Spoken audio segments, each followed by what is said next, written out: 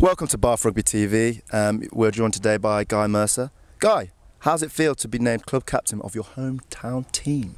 It feels great. I'm very excited to have been asked to do it, especially with some of the boys who we've got in the squad and some of the people who've done it previously. We've still got Stu hanging around here, so it's nice to see him and hopefully try and sort of follow his footsteps. Great stuff. How did it come about you joined Bath as a youngster? I actually had an older brother who was in the academy, and then I sort of hung around with him and tried to sort of get involved in training, and then I played for Somerset and ended up getting in the academy from that. And can you tell me your emotions of when the captain armband was handed to you? I've not actually had a formal armbanding ceremony, but I'm expecting that in the next few days.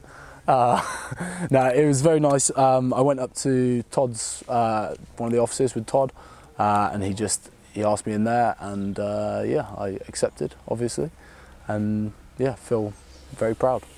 And final question, Guy. Will your previous captaincy experience hold you in good stead, or does the permanency of your role this season make it slightly different?